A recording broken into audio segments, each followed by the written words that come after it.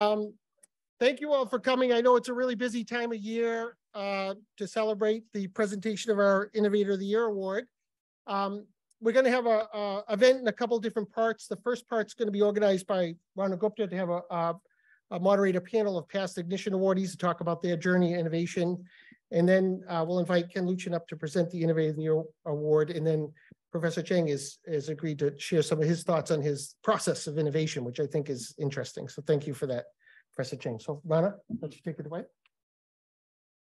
Hey. Hello, you cool commercialization cats.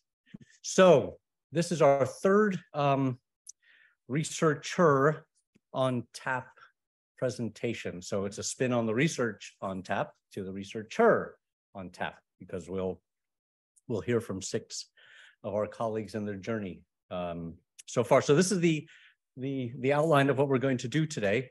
So there it is, with the ER capitalized for the researcher on tap, because the whole point was, what I did was, as is my nature, I interviewed all of the 6 panelists in advance. We sat down and had an interview.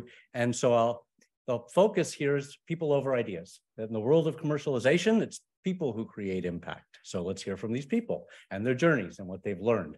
So the questions that I asked them in advance, which now let's see what they did with those answers, are as follows. So in the spirit of don't go it alone, so as is my nature, if you ever visit me in my office, I say, so let's just say we made a cocktail party. How do you introduce yourself, right? How would you say, hi, I'm Rana, is what I do. And how would you introduce yourself? So I asked them each, how do you introduce yourself? And then I said, where do you think you are? How would you characterize where you are in your career? And then if you've ever read anything I've written or talked to me about an idea, I have 2 first questions. The first question is, what's your objective? Why are you doing this? What would make you happy? This idea, not what's the idea going to achieve? Why are you doing this? So what's your objective? And then what's the need that your idea is addressing? Then we went on to, by the way, what is the idea? Right? And the whole point, you'll see where that falls in the order of what I'm trying to achieve here. I didn't start with the idea because I'm interested in the people. So I want to hear from them and how they describe themselves. What pathway have you chosen to bring this idea to market? And then I said, all right, where did the story start? Knowing that probably they started years ago, actually. And I was right? We'll hear from some of these started 20 years ago, and now they're still working on them. I just wanted to impress everybody in the audience. This doesn't happen quickly, right? This happens over time in stages. Where are you now? Now, in terms of don't go it alone, what are some of the resources that you've used along the way? Help us understand. Who else have you depended upon and learned from to get you to here? And then what's next for your idea? And then what are top couple of things that you've learned from this? And anything surprised you? Maybe something in yourself that surprised you, or something that you learned, or some reality that you didn't realize where the world really works. So I left that open-ended. So those are the questions I asked all of our researchers for this presentation today, the researcher on tap. So with that, can I ask the panelists to come on up? Well, actually, you can come one by one, I suppose. So Arturo, come on up, and then what we can do is your slides are all set, and then you can have a seat, and we'll go in order. Thank you, Rana. So today I'm going to talk about my Ignition Award, which was centered on impacting a group of diseases known as immune-mediated inflammatory diseases. These are basically a group of disorders that encompass autoimmune disease like rheumatoid arthritis, cystic lupus, MS, and when your immune system completely goes off the rails, known as a cytokine storm. We saw this with COVID-19 quite a bit, right? That's why a lot of people died. So this affects 23 million people in America, hundreds of millions of people worldwide, a huge economic cost. We're not very good at treating these diseases, so we wanted to kind of make a difference in this space. And the way we wanted to go about doing that is by targeting these proteins called cytokines that operate as the molecular messengers of the immune system.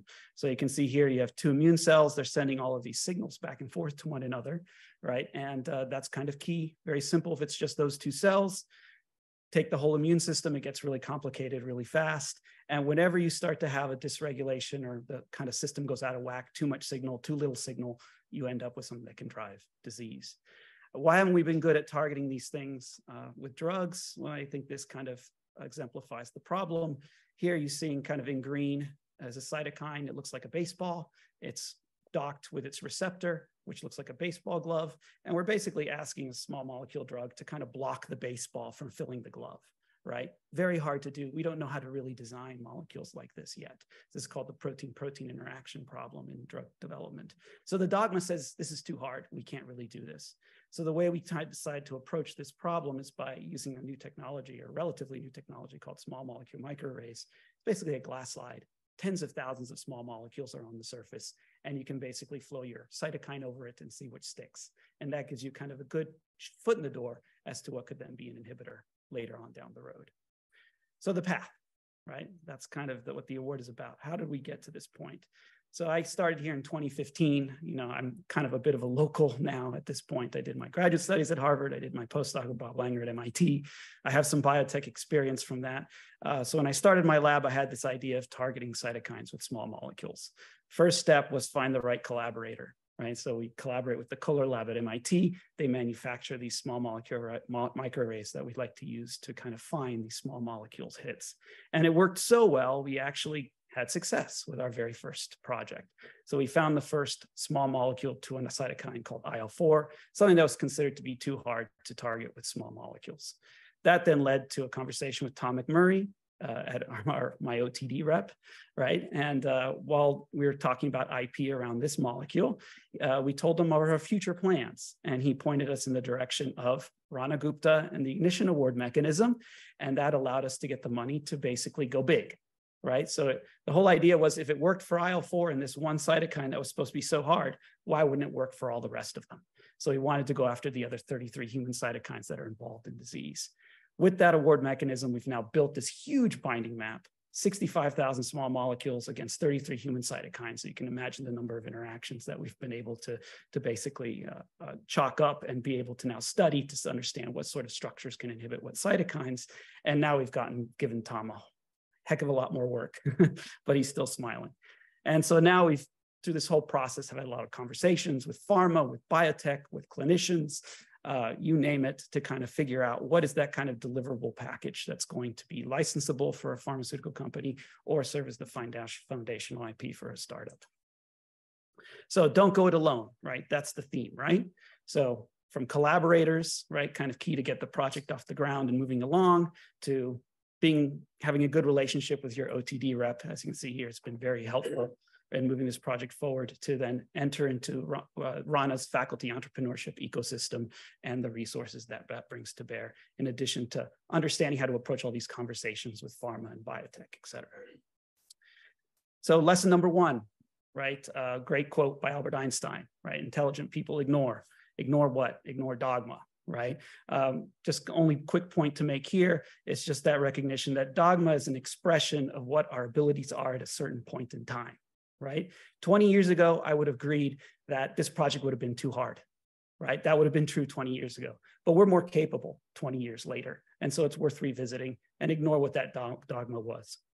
Lesson number two, it's probably a cliche, but yes, persistence is rewarded, right? If whenever you're kind of challenging conventional wisdom, people will be naturally skeptical. So you have to be persistent in order to convince them.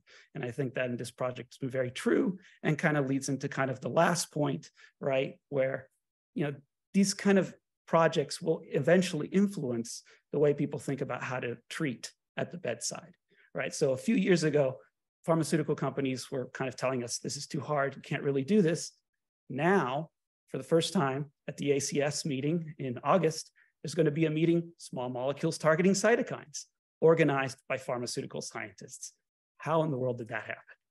Persistence, right? We can change the way people think. Thank you.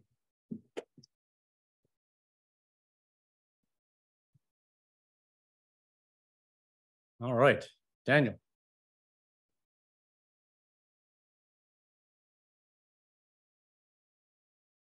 Well, thank you for giving this opportunity to explain my path until this podium today here. So I was born, raised, and PhD'd in Barcelona. And then I packed all my life in a suitcase and take a plane to do my postdoctoral training at Yale University in New Haven, Connecticut, where I spent good 7-8 years. And then I did a new trip. This time was shorter by car, but I definitely more suitcases and a whole family tagging along. To Boston, where I joined the Department of Biochemistry at the medical school. And since then I've been an assistant professor, hopefully now in the path to promotion, and finally shedding the imposter syndrome. So, but it all started way back in 2008 when I started the postdoc to answer a very simple question: how we generate a new life from the point of view of RNA regulation. And to this end, I dedicated my postdoc to study two main regulators of RNA: microRNAs and RNA binding proteins. And that led to the discovery of many RNA binding proteins that are involved in early embryogenesis, as well as in many other biological processes. But that led us to two fundamental questions. One is, what is the role of these RNA protein interactions? And also how we can modulate and impact those RNA binding protein interactions for therapeutic purposes. These two simple questions, but experimentally extremely complex, led to over 2 years of excruciating and grueling work, dealing with techniques that are a week-long protocol and not with very high success rate. And this is the key of the problem. Studying RNA binding proteins is very complicated. The protocols are not yet up to par. And that leads that is the cause that we have in the human genome over 1,500 RNA binding proteins. And they are actually the cause of over 20% of the Mendelian diseases. However, there are 0 marketed drugs for RNA binding proteins. This is because nobody can measure what's the activity of an RNA binding protein. So I knew that in my lab, I will not be able to convince anybody to do the techniques that I did when I was a postdoc. So that's the dash of laziness. I didn't want to go back to the bench myself or to train somebody for that. And also with the help of the gold hands of very, very talented postdoc, Dmitry Kretov, we completely changed the landscape. We developed a whole new technology that can, for first time, measure the activity of RNA binding proteins in vivo in a quantitative manner. And that really opens a whole new family of proteins for drug development. And basically, traditional attempts to drug RNA binding proteins have a low success rate. Whole libraries of small molecules quickly dwindle down to very few targets, very few lead components. And what our technology does is basically really quantitatively measure the activity of RNA binding proteins and directly in vivo. We don't need to purify proteins. We can quickly skip the middleman and go to the goal, which is the how we can modulate the proteins in vivo. So, of course, I really thank you, OTD, for the help along these lines. I had this epiphany moment that, okay, maybe this is really good finally. And I contact them very, very, very, very early on, as they say in the webpage, and I really was welcomed by Tom and Elena. But I didn't know what I was getting into. And of course, they offered the help and the path to patent and commercialization. But first, they give me homework, a lot of homework. And PIs don't like homework that is not about papers, grants, or their science. But I must say that that was the key factor and the eye-opening experience that brings me today here. Because when I thought that, okay, this seems a good idea, let's just protect it with a patent, and maybe somebody might be interested in it. Thanks to this homework, they made me realize about the dark side of science industry. Now I call it the other side because I learn a lot and I like them more. But the idea of my goal evolved by knowing more about the industry. And I realized that, okay, maybe we could do a service company But really, ultimately, I realized that nobody had the secret sauce that we have, and we could really make a competitive drug discovery company out there, because all the other companies are targeting, that are targeting our remaining proteins are using old technologies and targeting very specific remaining proteins that are actually enzymes. So I think that we really have an edge here. Hopefully, if not, back to license. And this is not the only thing that I learned during this process, but also I realized that it's very important to have a star factor, which hopefully we can build here, a pedigree that people make trust on you and in your team, and definitely that there is a lot of work on the path to the commercialization, but we are fully committed and very full of illusion to go there. And not only that, but now I will never compromise my basic science research. However, now I have an eye. I keep an eye on what can be translated. And I can call Rana or Nevena and say, hey, I have another basic research that might be of interest for you. Thank you.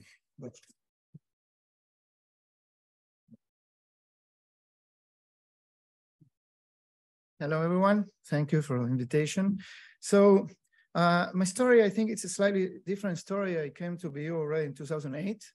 And very, very quickly, I was lucky enough to publish a paper and get to know the OTD people through a different story that the one I'm going to tell today. But one way or another, it's all connected. So the world of cancer therapy really was completely revolutionized by a paradigm shift discovery of what is called immunotherapy. And there are many different flavors of this immunotherapy, but just to give you an example, cancers with metastases that used to give patients not more than a year are today cured. So it's really completely changed the way that we think about cancer therapy. And one of these immunotherapies are called CAR, or chimeric antigen receptors. And the way that is done today, you extract cells from the patient, each patient, modify them outside the body. It can take up to 4 or 5 months, and then you put them back in the body, in the patient.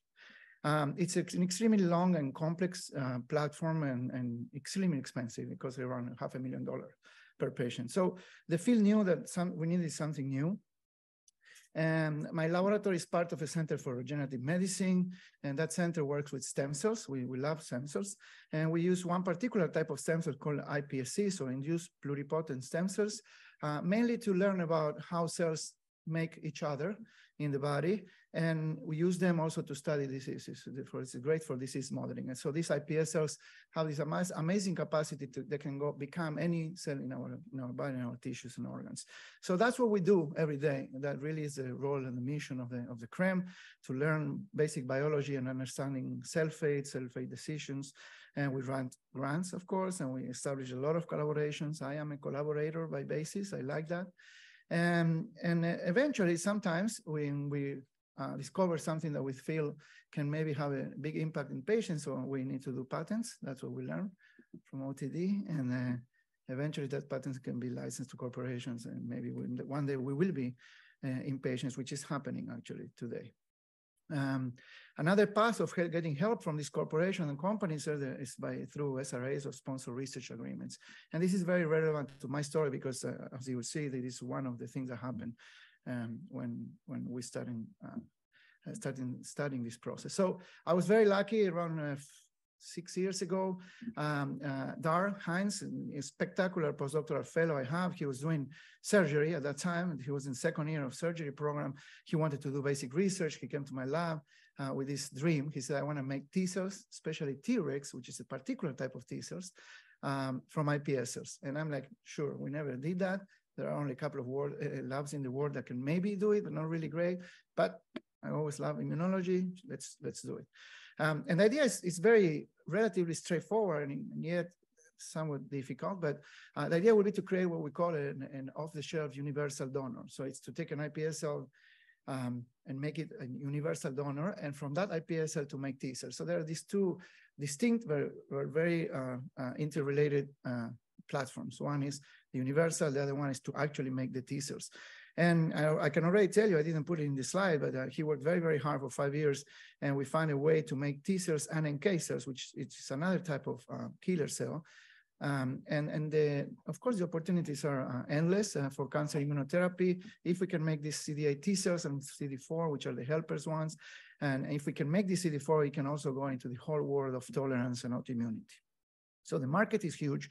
And what I didn't put, as I said, we published very recently a paper. He discovered a new role of notch signaling. It's something very basic. You don't expect to find that, but that's what we found. A very important role of notch signaling very early during this differentiation process. So we can now make very in a robust manner T cells and also NK cells out of iPS cells. So, what can I do with that? As I said, in my previous life, when I just came to BU, I already was very lucky to meet Mike, and the colleagues at OTD became more like friends than colleagues. We spent a lot of time, a lot of important conversations, philosophical conversations about the role of a scientist, me trying to convince them that I don't care about the money, I don't care about what we can do, and they trying to convince them, no, you can't think like that. This is really the way to go. So somewhere we found each other in the middle, I think. But I knew that I didn't want to start a company because I already knew that the effort, it's just too big. And if you go for it, then you need to go full time. And I didn't want to stop my lab. You can have a lot of more resources, but it was not what I wanted to focus. So I wanted to keep my lab in academia, and I wanted to explore other opportunities. So this is the end of the story because I became a scientific founder. So how really this happened? As I said, I already have a past experience where we licensed and patent the technology very, very early in my lab. And it wasn't exactly what I expected. It was almost a crazy thing that happened through years about that experience of licensing a patent and me giving away the plasmid that when I'm not supposed to do that. A lot of interesting moments. But then for this story, it was not enough what I had. So I was introduced to RAN, of course, and I got award an Ignition Award, which is really for us, for this particular project was key because it was really what helped us make these last steps we needed to actually even publish the paper. It really helped us with that. And then I participated in the Spark program. For me, it was an opening eye type of experience because I didn't know much at all about what it takes to actually go into commercialization. And to make this long story short, what happened at the end, we patented the technology of this, how to make iPS cells. And through the Spark program, I got exposed to the idea of you need to go out and interview. You need 12 interviews. Come on, for a PI, like Daniel said, we don't want to go out looking for interviews. But BU and OTD was very supportive. They gave me some names. I went to talk to these people. In my case, while it was very helpful meeting these people, it was not practically helpful because it didn't really help me do what I wanted. And at the end, what happened was I looked into my own friends and colleagues, and I've been around in Boston for many years. So I knew a few people that already were interested in or participating in companies and stuff. And one of them was Derek Rossi. So I met Derek Rossi when he was a postdoc. He came to Harvard, and for those of you that don't know, Derek was actually the actual real founder of Moderna. He's not involved at all with Moderna anymore, but he really did the whole first step of founding that company. And I knew he had some time, I guess, and he had a lot of experience. So I went to talk to him, and I told him his idea. He said, I don't know if you know Chad Cohen. And I knew Chad, also from Harvard before. And he said, Chad, I think he's thinking about something like a company for immunotherapy. Why don't you go talk to him? So I went for a lunch with Chad. And that really was basically the beginning of what happened in our interaction. So I showed him the data directly. I opened my computer, and I showed him the data, and he loved the data. And he said, you know what? I like what I'm seeing. I'm now starting a company. It's really new. He was a founder of CRISPR Therapeutics, but now he opened and found his own company, Clay Therapeutics. And we received 2 SRAs so far. For us, that's a lot of money, almost twice, 2 as another one. And we spent years writing. Here, there was no writing, nothing. It's just an SRA, which is great. And the company is doing really well now. It has 65 employees. They did a Series A very successfully with $87 million. And we're still evaluating with Nevena and Tom my opportunities for licensing technology because it's still out there. But for me, it was really great. I am a scientific founder of Clade. So it really gave me the chance of keeping my lab, putting my idea there. My my postdoc there actually is one of the first employees of the company, so also work out great for him. And he's the one that knows the most about technology. So they're also doing the right things. So I think that's it. Thank you.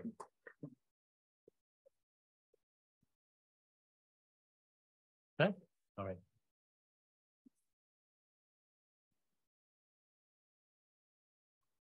Hi, thank you for inviting me to this great event. It's great to hear about everyone's experiences and the journeys they took to get to this point. So I'm happy to share mine with you all. And just to introduce the topic, Rana mentioned early on that one of the questions that we were asked is, how would you introduce yourself at a party? And the way I want to explain this to you is for you to think of a different aspect of this problem. Suppose you're explaining to someone who you are, but there's tons of noise in the background. There are other people talking, there's music, there's clanging of dishes, and the person just can't hear you. So they would not learn very much about you as an innovator at all under those situations.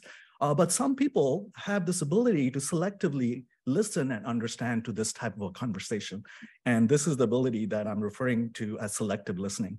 And so we've been very interested in this problem. And our driving goal is to actually try to transform how people communicate in an increasingly noisy world. And there's a lot of demand for this because it turns out that many different people run into this challenge at some point in life, including people with impairments or even people as they age in many different conditions.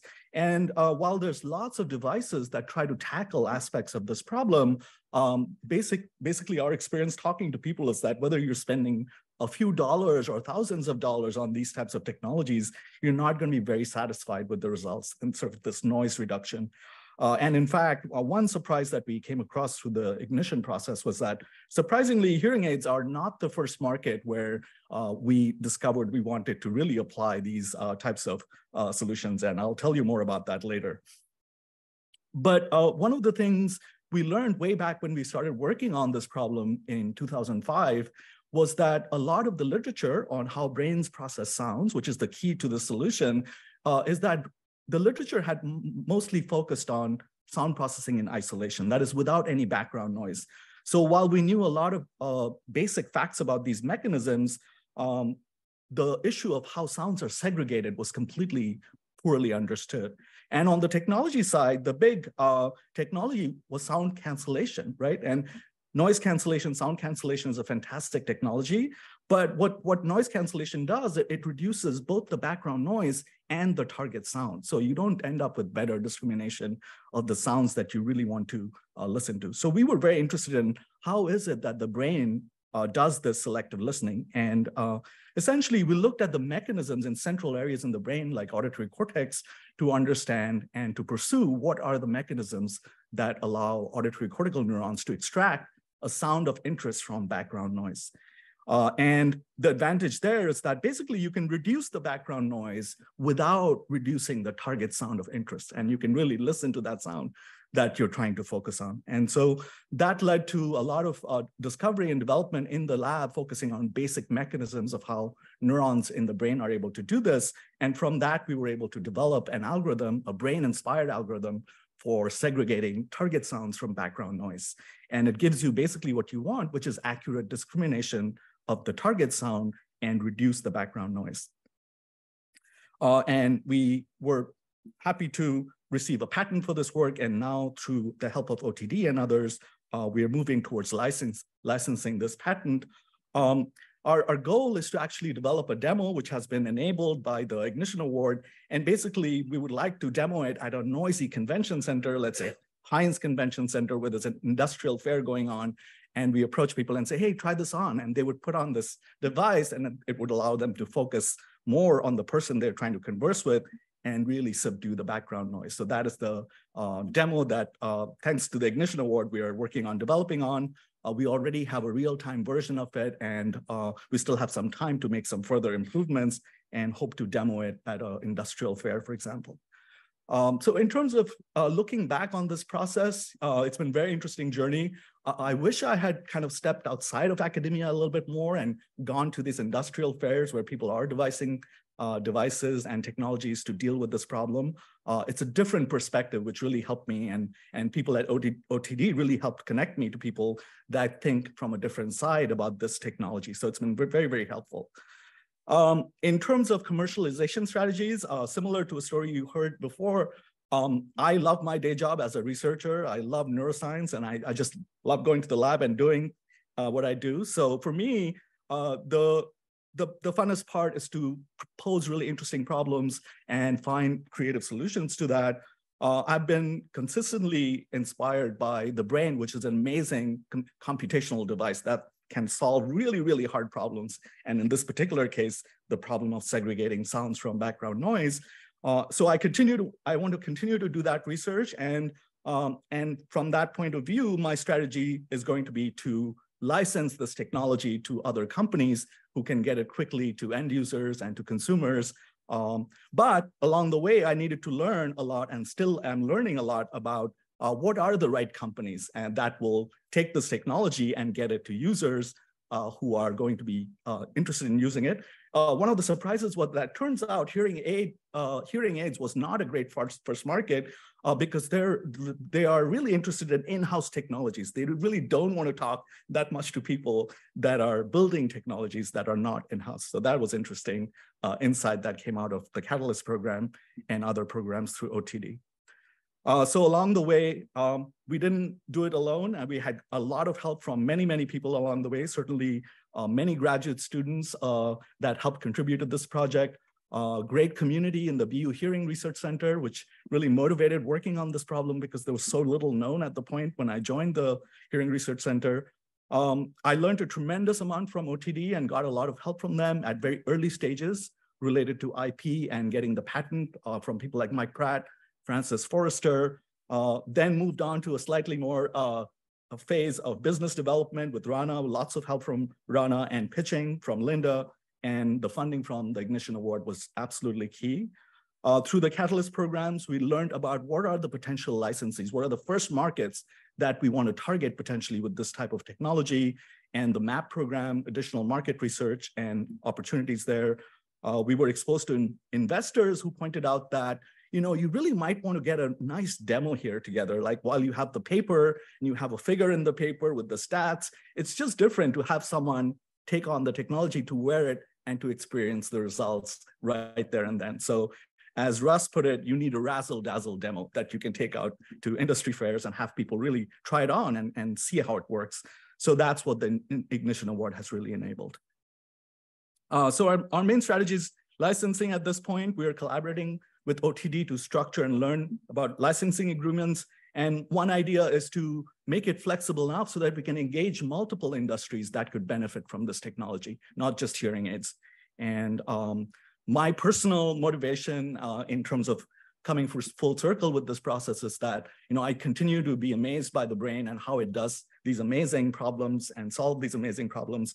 And now there's a nice connection between, as we learn more about these basic mechanisms in the brain, we can translate that into better technologies, into better brain-inspired algorithm for solving these types of problems. So that's very satisfying for me as a neuroscientist. So thank you very much for your attention.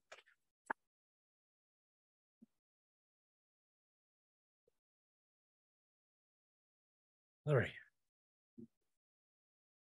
Thank you, Rana. So I'm Larry Ziegler, a professor of chemistry, former chair of the department. I'm an experimental chemical physicist, and my expertise is in light matter interactions. I know when I started this project, I knew absolutely nothing about microbiology. I, quite frankly, couldn't tell you the difference between a viral particle and a bacterial cell. But that was 20 years ago. When I first got started, as I said, in this project, in this path. And I'm just going to talk a little bit primarily about my path as it evolved from a project in the post-9/11 world where people were concerned about biothreat organisms and how that evolved to a platform which can, I think, help tell doctors what the best antibiotic to treat infections are. So my target more recently has evolved, because I'm a laser guy, so here I am, got my laser. I don't go anywhere without my laser. So blood infections are the key target of our current studies. And the reason is that blood infections can have very serious consequences. It leads to a condition called sepsis, which is the body's inflammatory response. And that can lead to morbidity, increasing morbidity and mortalities. A number that I found I think was quite remarkable, the 20% of global deaths in 2017, so yes, pre-COVID, were due to bacteremic complications, that is blood infections. 1.7 million Americans develop sepsis annually, so that's a large number. So when a person presents at a clinic or hospital with a potential bloodstream infection, the physician initially prescribes a broad spectrum antibiotic. And that is a practice that has contributed to the exploding problem of multi-drug resistance. So it's these issues that fundamentally form the background of what we're looking to address, particularly currently. And the problem is that the gold standard methods for determining antibiotic susceptibility, which is to say, what drugs are effective for a given bacterial pathogen, is that the method's very slow because they're based on growth. So for example, if you're presenting with a blood infection, typically the whole process can take something like 2, sometimes 3 days, because it's 24 hours first that's involved with growing up the bacteria that are in blood. They're initially present at very low levels, and so you have to grow them up in a sea of 10 to the 9th red blood cells and all the other things in blood. And then there's the second growth step, where you expose these isolated bacteria to various antibiotics, and by gold standard methods, there's this slower growth step as well, which can take anywhere from 8 hours, if you're lucky, to 36 hours. And that identifies what's called the minimum inhibitory concentration, in other words, telling you whether a drug is effective or not for a given presentation and how much is typically needed.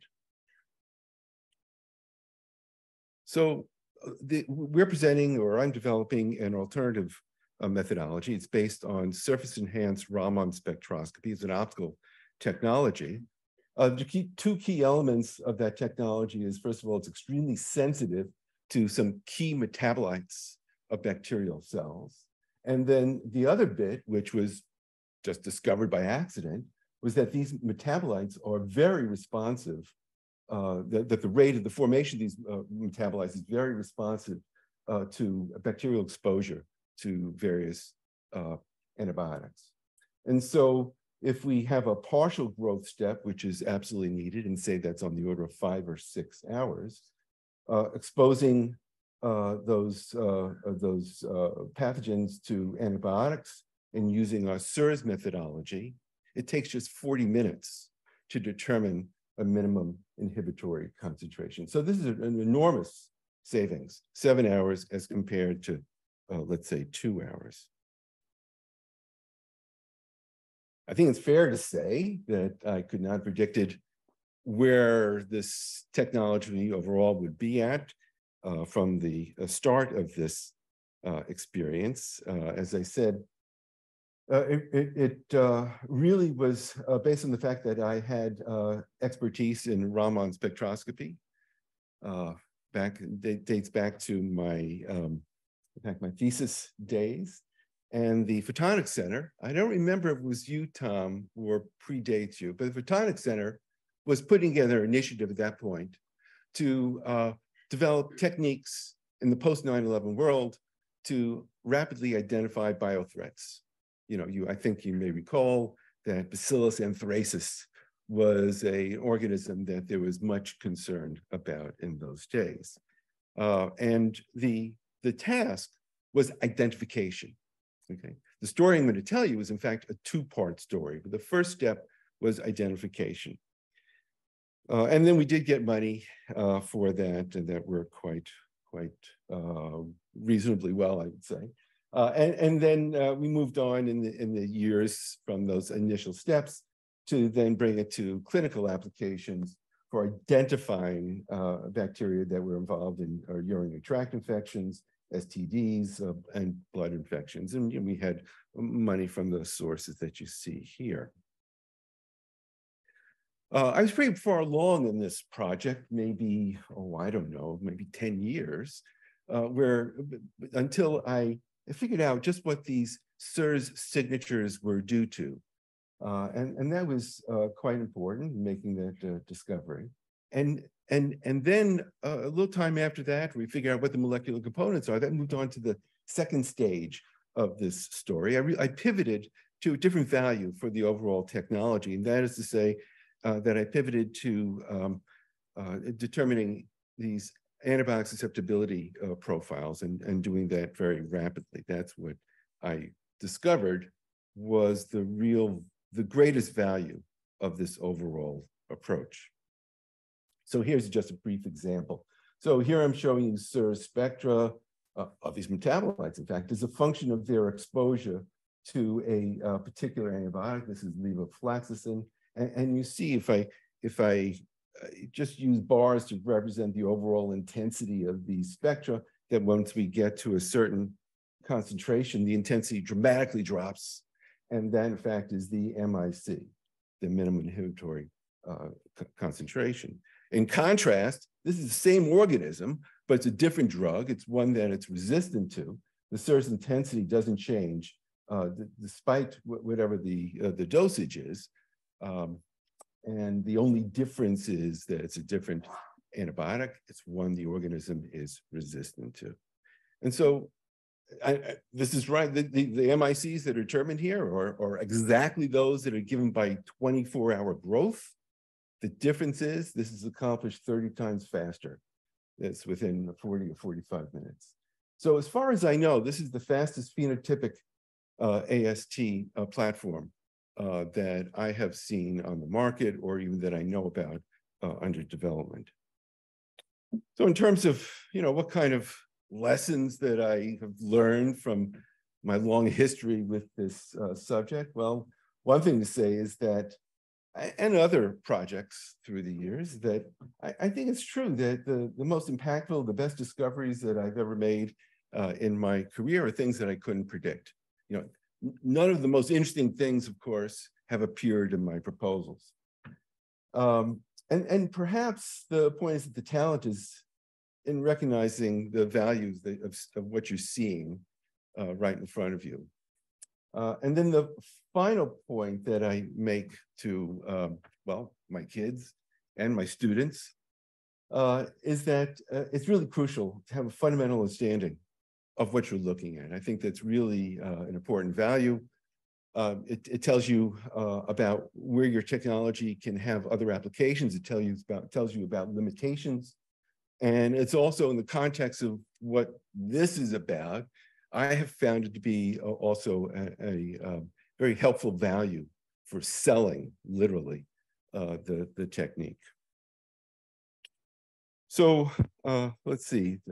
Part one of this I told you about was the role of the Photonics Center leadership in establishing this effort in the post 9/11 world. They put me in touch with, what was really crucial was a company called Microbiotics, who taught us experimentalists in light matter interactions what microbiology we needed to be able to carry out these studies. There were other BU expertise. A shout out to Helen Fawcett, Tom, who helped us build hardware through these years. The other person here who is crucial is my postdoc, Dr. Ranjith Pramasiri, who invented the sort of substrates, these nanostructured surfaces that we use throughout all of these studies. And of course, the students and other colleagues at BU that I'm not going to mention, but I do want to talk about this transformation. So part one was the identification. And a really helpful bit was being able to collaborate with Fraunhofer, who are just across the street here. We had a great NIH award. That was a lot of fun. Alexis Sauer-Budge was the formal PI on that. Kathy Clapperidge was part of that effort. Jean Lee at Harvard Medical was another part of that effort. Really crucial in seeing how this technology could potentially be applied to blood infections for identification. Of course, once we learned near the end of the award what the chemicals were due to, and we pivoted to this antibiotic susceptibility testing, that's when the ignition award was extremely helpful. That allowed us to generalize this phenomenon to about 70 pairs of drugs and antibiotics. So it can really show the general phenomenon and its ubiquitous nature. And that was enormously helpful. Although I will point out that when we went back to the ignition spigot again this year, we did not get money, which I was not very happy about, as Rana knows. So what are we going to do about this? I am nearing the end of my academic career, not necessarily my scientific career. And I'm not interested in setting up a startup to try to exploit this technology. What I'm actively doing is seeking a commercial partner, either an aspiring player or a established player in the disease diagnostics market. And I have ongoing conversations about that. I will say about the Ignition Award that one of the components, and I think this has been alluded to elsewhere, of the Ignition Award was Rana forced us, I think, or at least he was holding back the money until we had something on the order in total probably of 12 conversations with end users. And I hated that. I thought, what a waste of time. And it was great. It was really great. And it's those conversations that have formed the partners that I'm looking to develop this technology with. And the hope is that this will find impact in clinical settings and provide for better health outcomes. That would give me great satisfaction. Thank you.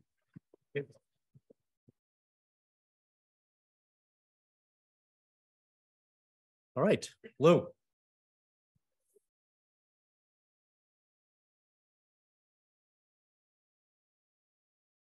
All right, good afternoon, everyone. So people over ideas. That was the challenge that Rana gave me and Linda worked very closely with the last week before this presentation. And so I'm very happy to be with you here today to share a little bit about my journey from son to physical therapist to wannabe entrepreneur. My name is Lou Watt. I'm an assistant professor in the Department of Physical Therapy. And when Rana first interviewed me, the first question he asked me was, who are you? How do you think of yourself? And so my response to him was, well, it depends on the context. In a professional setting, I'm going to say something like, I'm a faculty member at Boston University where I run a research lab that studies human movement and uses that knowledge to develop new technologies to help people with impaired movement move better again in the real world.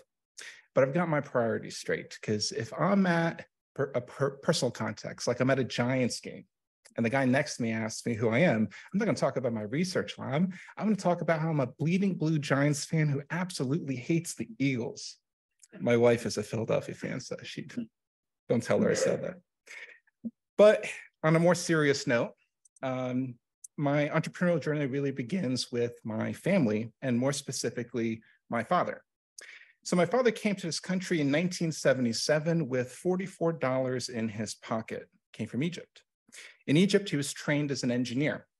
But in the States, he had to work 10 years at a gas station to save up enough money to return to school in order to recomplete his bachelor's in engineering.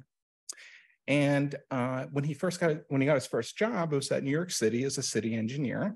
And eventually he worked his way up to be a project manager, leading some pretty big projects that we were all very proud of him about, like the Build It Back program for Hurricane Sandy. And then after 9/11, he served as project manager for the cleanup and restoration for some of the sites. And so in my mind, my dad was unstoppable. And so when he had a stroke, when I was in high school, I was confronted with his doctors saying that he may never walk the same way again. I thought they were crazy. They didn't know who my dad was, what he had accomplished, or he was able to do. I just knew that there had to be more that we could do. And so that's really the story behind our technology, the Renew. So there was no magic pill. There was no surgery that could restore his pre-stroke self. There was just months and months, really years of intensive physical therapy. And it paid off. So here's a picture of my dad about 10 years later after a stroke at a family wedding, where he is able to stand, walk, even dance by himself. He had fully recovered, but that's a rare recovery pattern after a stroke. And physical therapy has significant limitations, even today's physical therapy. For example, sitting in front of my dad in a wheelchair is my uncle. My uncle had a stroke around the same time that my father had a stroke. And like most of the 8 million Americans who are currently living after a stroke, for the rest of his life, he had significant challenges with mobility and depended on a wheelchair for getting around. And so knowing what I do professionally over the years, my family has asked me for a solution, and I have had to say I've got no solution. And so I've spent this early part of my academic career working on solutions to the motor problems after a stroke. So when patients leave the hospital, they typically leave with a number of devices: canes, walkers, AFOs, or articulating orthoses. These devices do a decent job at restoring some degree of independence, but they don't provide what's needed for long-term recovery. And so what we have been doing with the help of a BU Ignition Award is developing a new technology that can meet a critical need as patients transition from the hospital to the home and community. We've been developing the Renew neurorecovery platform. The very vision for Renew is that patients can use, and clinicians can use the technology in the home and hospital setting to augment and enhance physical therapy delivered in the clinic, and then leave the hospital using that same exact technology in the home and the community to make every step that they take therapeutic. And so in the spirit of don't go it alone, my journey really does begin with my family. Our struggle with the consequences of stroke inspires my work on the Renew and serves as a constant source of determination. But the Renew project has also benefited from significant guidance and early funding support from the Office of Technology Development and RANA. In fact, when I first learned about the Ignition program, I was really interested in the money. As a new assistant professor, I just wanted to apply to every possible grant. But it turned out the mentorship and guidance that was also provided was what we actually needed. And beyond mentorship, I can't emphasize enough the importance of cross-disciplinary collaboration. So traditional approaches to translational research take a serial approach. Ideas begin in the lab, they're built by engineers, tested by clinicians, and eventually shelved somewhere because they don't actually meet the needs of users. But our work with the Renew has really benefited from an amazing cross-disciplinary culture in Sargent College and the Department of Physical Therapy. And these devices that we're developing right now can't come into existence without these different disciplines coming together. And finally, one of the most critical don't go it alone lessons that I've learned is that the importance of inspiration, determination, guidance, funding, knowledge, and skills pales in comparison to having the right boots on the ground. Having the right team in place, doing the day-to-day work is where I found failure meets success. And I wouldn't hesitate to say that if we are ultimately successful with the Renew technology, it's because it's first brought to life by some of the fellows and students that are shown on this slide. Thank you.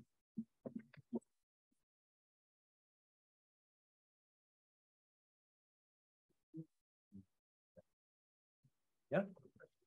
Okay, yeah. All right. I did prepare some questions, having chatted with these good people. People often ask me, Rana, any good ideas coming out of BU? And I always think, yes, but I really enjoy working with you guys. That's really what I think about. So I prepared a few questions. Kamal, when I was interviewing you, you mentioned grad students contributing a whole bunch to your work. But how has pursuing your idea affected your mentoring of students? So one thing I found is that students are just naturally much more excited when they see a real world problem that has impact on making quality of life better. This is not something I'm always working on. My work is more basic research oriented. So it was different working on an Ignition project because that was the key element. So what do you mean by more productive for the students? So, in mentoring graduate students for over 20 years, what I found is that when they're excited, when they're driven, they're much more productive. They solve problems better and faster. Going through the ignition process really made me better at articulating real world problems. And then that made me a better mentor and then more excited about doing the work. Thank you. So Larry, you mentioned the interviews that somebody forced you to make. And I remember you stopped me in the hall here once. It was far more colorful language that you used that day, describing the burden. But tell us a little bit more about, who'd you talk to and what were the nature of those conversations that, and what resulted that helped change your decision-making? Yeah, well, just very briefly. So I was initially pitching this technology for urinary tract infections. And I had a series of companies who liked what they heard and were very impressed by the technology. And at the end of that project, when we spoke to them again, they said, well, that's great. That's really very nice. But, there was a lack of enthusiasm because what they really wanted was to see that you were addressing the most difficult problem in infectious diseases, which was blood infections. And I was coming out from the point of view of a scientist where I was thinking about solving this problem incrementally. And it turns out, for reasons I'm not going to get into, that UTI infections are, about 4 orders of magnitude easier than blood infections. And now I've refocused my effort on the more difficult holy grail problem of blood infections. And I am finding that there is, the science is the same that we're using, but having that really big challenge to address is attracting much more interest. And that I got from the interviews. So thank you. Yeah. My pleasure. Arturo, let me ask you the same thing, because you also mentioned in our interview talking with clinicians. But I'm curious, do you talk to corporations, clinicians, investors? Because you mentioned a broad array, but we didn't get into the details. Yeah, sure. I mean, from the very beginning of the project, we spoke to all of the above. We spoke to clinicians, we spoke to people in pharma, we spoke to VCs. Basically, each kind of different opinion that you get from there helps kind of shape what you'll prioritize in your project, right? The clinicians tell you what's going to be medically most impactful. Pharmaceutical companies will tell you what they're interested in terms of pursuing, and VC firms will tell you what they're willing to invest in, right? Fundamentally, a lot of what's in our project is funded from a science perspective interesting. We could pursue it in a million directions, but we take that information into account of what others value, and you can zone in on the things that are most likely to then translate down the line. So it helps us prioritize. Thank you. Gustavo, so the end of your presentation and when we chatted, this idea of just reaching out to somebody and having coffee and then opening up your computer. So I was shocked, that was really good fun, but just, you said to me in the interview, Rana, contact people. But I was just projecting that people in the audience may say, contact them and then say what next? What do you say next? Literally, fine, I'll call somebody up. What happens next that you take it to the next level of conversation? Yeah, I think that sometimes we are afraid of revealing the secret sauce that we all, if we get lucky, we find in the lab. But for me, I think it was key to be completely open and honest. I know it's not easy and not for everyone, but for me, that was a key. I really opened the computer and showed him the data, the actual data. And we do need to remember that most of these people that you interview as potential investors, most of them are very smart people, and they do understand in detail what they are looking for. And I think that sometimes that is part of the failure in, if we don't provide the details, the people don't get interested because they hear stories all the time. They hear people that come with ideas all the time, but looking into the details and showing them what is actually what you have achieved that is differently from other labs, that I think was key. And it immediately worked. And you always need a little bit of luck, of course, being the right moment, the right place with the right person. In that case, I was lucky that he was just thinking of starting a startup, so that kind of helped. Daniel, so you mentioned starting, your idea started as a service-based company, but then I loved your phrase, there was a turn of the wheel, but after a turn of the wheel, you decided to think about a drug development company. But what was the turn of the wheel? What does that mean? What happened there? the turn of the wheel was the change of ideas, the 180, the turn that I did from the making a service company, a CRO, to the goal of now trying to establish our own therapeutic startups as a co-founder and finding the right team, as others mentioned. The key to this change of mind was the homework that I mentioned that OTD made us do. In this case was, of course, talking to people, but also to looking for what's the industry landscape covering this niche, in particular the study of RNA binding proteins. And I realized that what I thought would be a full field of competitive companies, it was empty. There was only a handful of companies barely scratching the surface of this family of proteins. So why make a service company to solve the problem of a few companies when I can really tackle and make a difference in the whole field? So it was that there was a few number of them, and you said, why would I service just a few? I can be one of them. It was a few, and also that they were not tackling the right targets. That they were focusing on a handful of targets. They were on top of each other because they were using all technology that could only target a very specific fraction of these 100,500 targets. Okay, thank you. So Lou, when we spoke earlier, you said you wish you had talked to more patients and clinicians early on. And so my question is, in spirit of don't go it alone, what have you learned now, 10 years later, that perhaps you would have learned then, but what do you know differently, having now started to talk to more and more patients? So thank you, Rana. And so as a clinician myself who's treated hundreds of patients, I thought I knew what the problem was. And so I assumed if I built a technology that worked, then my clinician colleagues, and we generated evidence that showed it would work, my clinician colleagues would automatically use it. To me, it was just a very simple, we just got to provide it and then they will use it, build it and they'll come. And I found we did this twice and there was very little clinical uptake. And so this time around with the Renew, we were prompted by our mentors, business mentors, to have a different kind of conversation, potential stakeholders. And I never heard the term before, but now I use it all the time, a solution-free discussion. So instead of saying, hey, check out my solution, what do you think? It's let's talk about your problems. And then let me understand what your problem is. And then I can better understand how the solution meets, my solution meets your problem without ever, tainting the waters with the solution. And so what I think I would have done better 10 years ago is start having those solution-free problems and stop being so arrogant and thinking I knew what the problem was. Perfect. Yeah, thank you. So we were the warm-up band. So that concludes our warm-up band show. Thank you guys very, very much. I really appreciate it.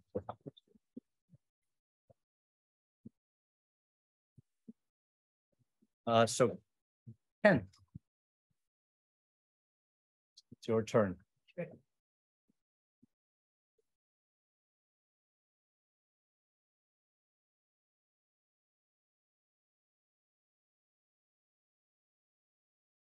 Well, thank you, Anu. Thank you, Mike, for inviting me here to present the award for Innovator of the Year to a very special faculty member that we're really proud to have in the College of Engineering and, of course, at Boston University. This year's Innovator of the Year is Professor Ji-Xin Cheng. Ji-Xin was recruited from Purdue University to Boston University in the summer of 2017 as the Moustakas Professor in Photonics and Optoelectronics. He holds a joint tenure appointment in electrical and computer engineering and in biomedical engineering. He's received many awards, including the Ellis Lippincott Award from the Optical Society of America. He's an elected fellow of the Optical Society of America and the American Institute of Medicine and Biological Engineering, IMB, and the Craver Award for Koblenz Society, just to name a few of his awards. Since arriving at BU, he has demonstrated himself as an innovator of high productivity, exceptional creativity, and an outstanding entrepreneurship, and a fantastic scientist. He's published since 2018, says here, I even don't believe it, but it's true, 92 peer-reviewed articles, 6 in Nature Communications, 5 in Light Science and Applications, 5 in Science Advances, 2 in PNAS, all as senior author. He's been cited over 33,000 times with an H-index of 93 in Google Scholar, but he's far more than a scholar only. He is a prolific inventor. Michael Pratt, the managing director of BU's Technology Development Office at OTD, indicates that when Professor Cheng visits his office, he's not just making a disclosure for disclosure's sake, but rather he has a practical application in mind and many times has a research sponsor or a business in mind. His creative work has generated 10 patents, and these IPs span the areas of chemical imaging, neuromodulation, and antimicrobial phototherapy. Several of his patents have been licensed to multiple companies and converted into products with a measurable societal impact, and I'll give you some examples. In chemical imaging, his US patent on deep learning, polygon scan stimulated Raman spectroscopy, microscopy, has been licensed to Vibranex Incorporated, co-founded by Ji-Xin and a former student, Pu Wang. Vibranex Incorporated generated sales of over 5 million in 2022. Using a successful SBIR STTR grants, his multiple BU IPs on infrared photothermal imaging have been licensed to Photothermal Spectroscopy Corporation, for which he is the chief scientific advisor. Since its inception in 2018, Photothermal Spectroscopy Corporation has delivered 45 units of MI RAGE, an infrared photothermal microscope, to 8 countries: the United States, Canada, France, Germany, UK, Japan, Korea, and China. One example application of this is mapping protein aggregation in Alzheimer's disease. He has created 2 new directions since coming to Boston University, one on a genetics-free neuromodulation through an optoacoustic effect, and another on an antimicrobial phototherapy. Ji-Xin and collaborator Chen Yang invented a fiber-based optoacoustic emitter that allows sub-millimeter precision ultrasound neuromodulation. This optoacoustic neuromodulation IP, pending US Utility Track 1, has received broad industrial interest. For example, Axeris, if I said it correctly, a company located in Paris, recently licensed this IP for retinal stimulation at an unprecedented spatial resolution. In antimicrobial phototherapy, Ji-Xin and coworkers invented methods to treat the superbug MRSA. He's invented and generalized approaches to treat drug-resistant pathogens by photoinactivation and co-founded Pulsethera, I have no idea if I said that right, which aims to commercialize this approach to treat broad category of infections, including MRSA, Candida, ERS, that impose a huge threat to human health. Dr. Ji-Xin Cheng is a textbook example of the values and processes that lead to successful entrepreneurship and the kind of convergent scientist and societal engineer we want on our faculty. So congratulations to Ji-Xin, and let me offer you. Is that right?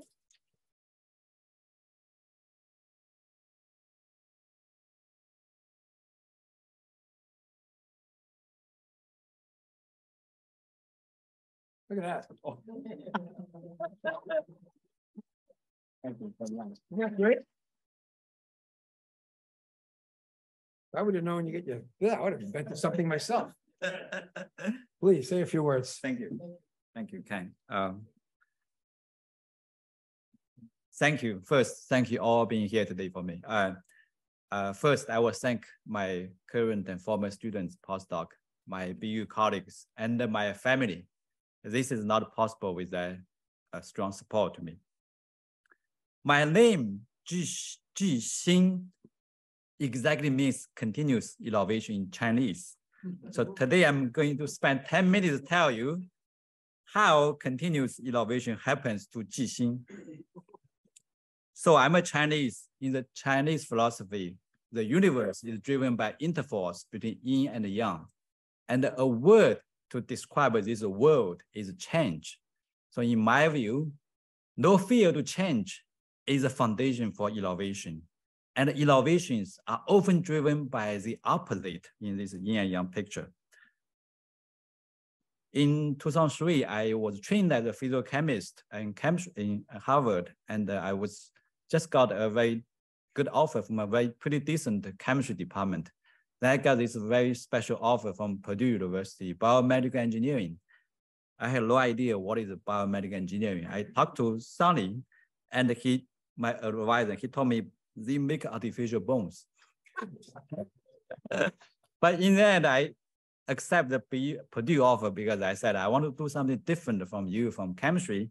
And it turns out that's a very good decision because I was able to bring spectroscopy into the engineering discipline. And that helped me to grow a new field called chemical imaging. Actually, this year I just launched the first Gordon Research Conference on chemical imaging. But teaching has been a difficulty for me in engineering, right? So I was fortunate to have a very capable father-in-law who can teach me electronics before I go to class. But that created opportunities. So this is one example. In one of the lectures, I teach this a cascade of LC circuits to model the cochlea. So each circuit amplifies one frequency of sound. So that's why we can hear all frequencies of sound.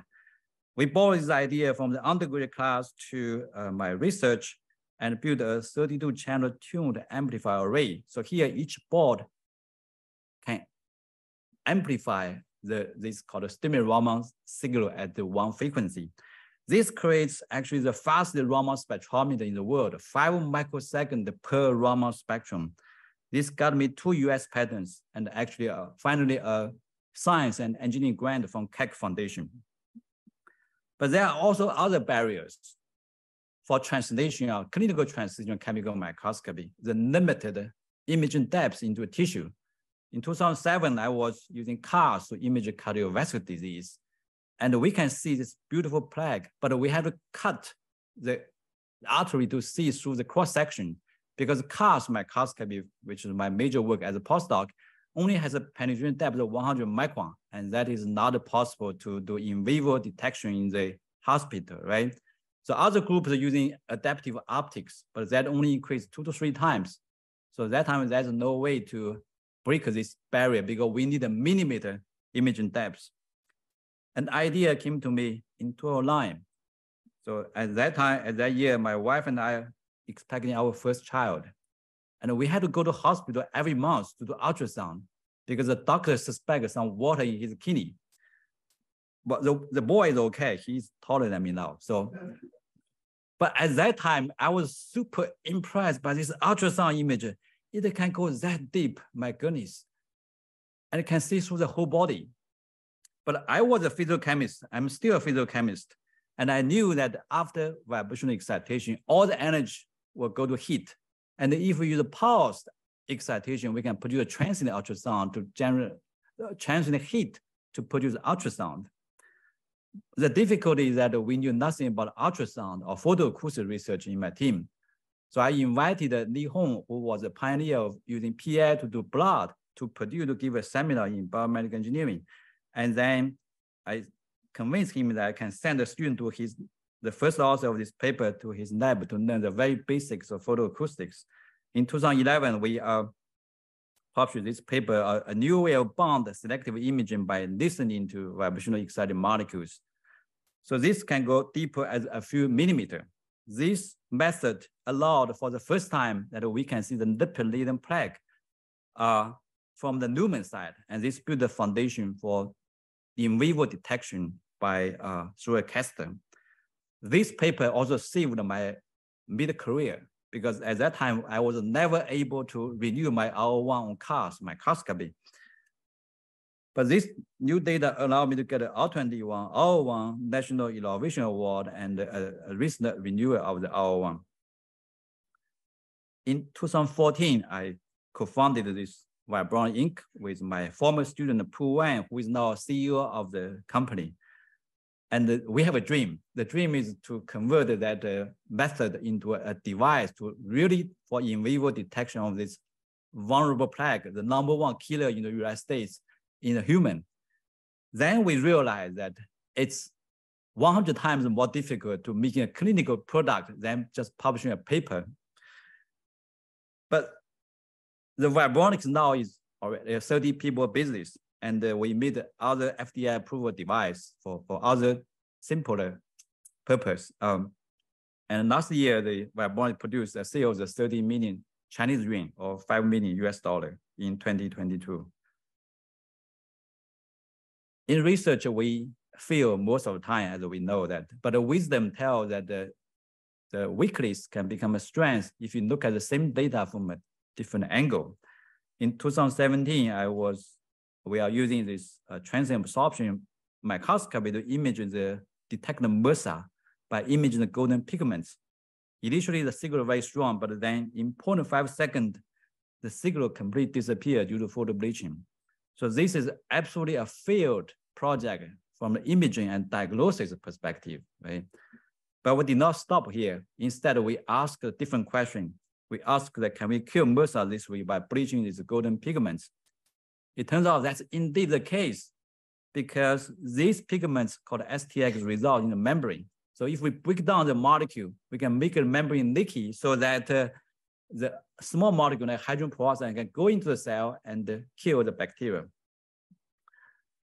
The Brink reported our finding in 2019, and many people read the news and they write to me because there are many MRSA patients.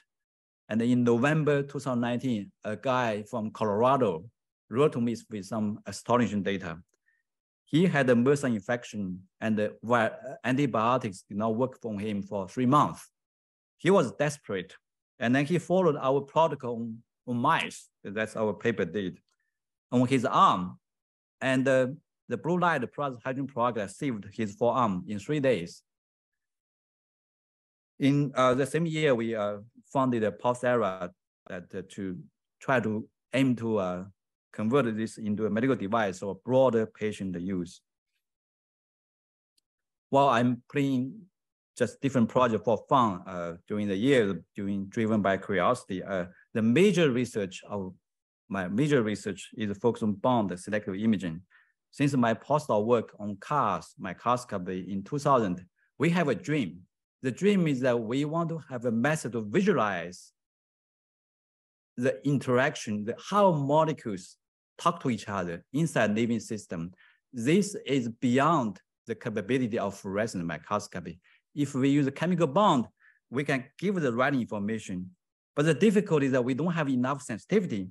Both CARS and the stimulated Raman scattering microscopy, for which I'm a co-inventor, are only sensitive to CH bound species such as amino acids, lipid, cholesterol in cancer. So, but most molecules, such as drug molecules, carbohydrate, RNA, they work at a much lower concentration from micromolar to nanomolar level, right? In 2015, when I was invited to write this review article, I started to ask, what is the fundamental limit of this field? And is the physics. This Raman scattering has a very small cross-section, and this limits the ultimate detection to a minimal level, no matter what we do in instrumentation. Outside the Raman box, we found a mid-infrared absorption, which has a much bigger cross-section, and is even bigger. Recently, we did a DFT calculation through collaboration with my colleague in chemistry. We found for certain group like azide bond, the cross-section is as large as fluorescence, but it's 14 orders larger than Raman scattering, and that creates a tremendous opportunity. The difference is that the fluorescence has emission, but after infrared excitation, we have no photon emission, but it produces heat.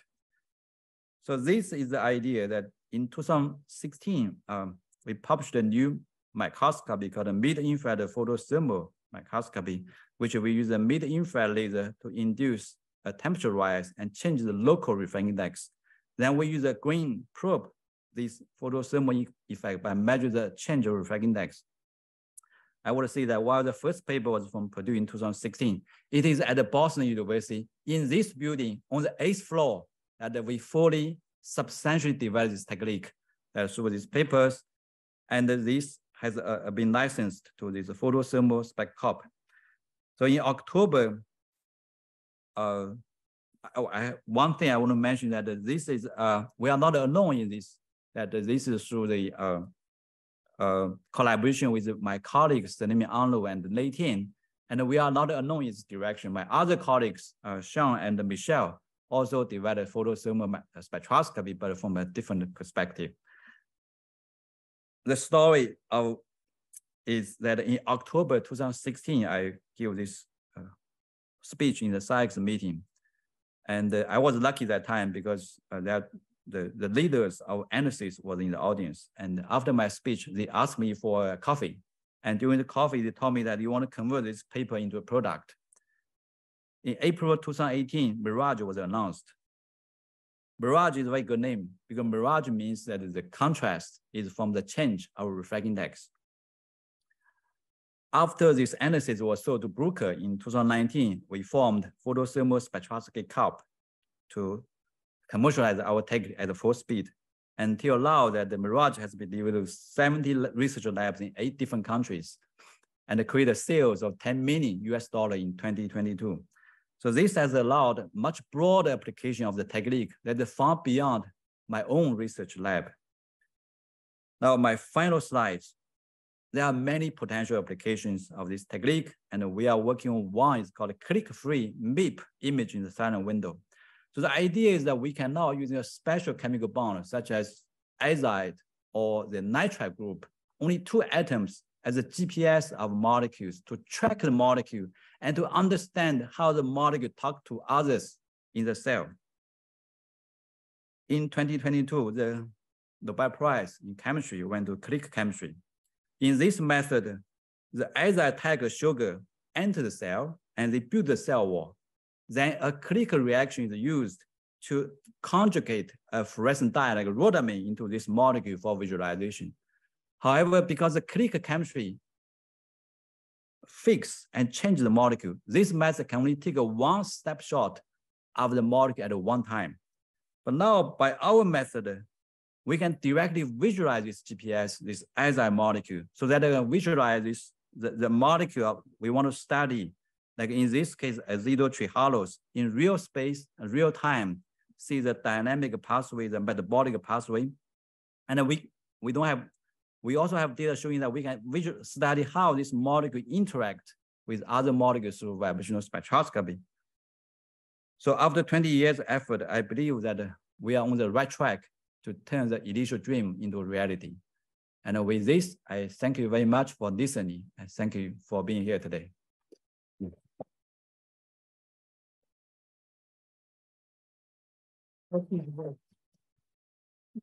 All right, thank you, Ji-Xin, congratulations. And thank you, Rana, and the faculty panelists. I really enjoyed those comments. I hope we can have a reception now and talk to each other and hopefully share some of our thoughts and create more innovation, right? This is what's supposed to happen. So make a few inventions, a few more disclosures, send them our way. All right, thank you everyone. Congratulations, Ji-Xin.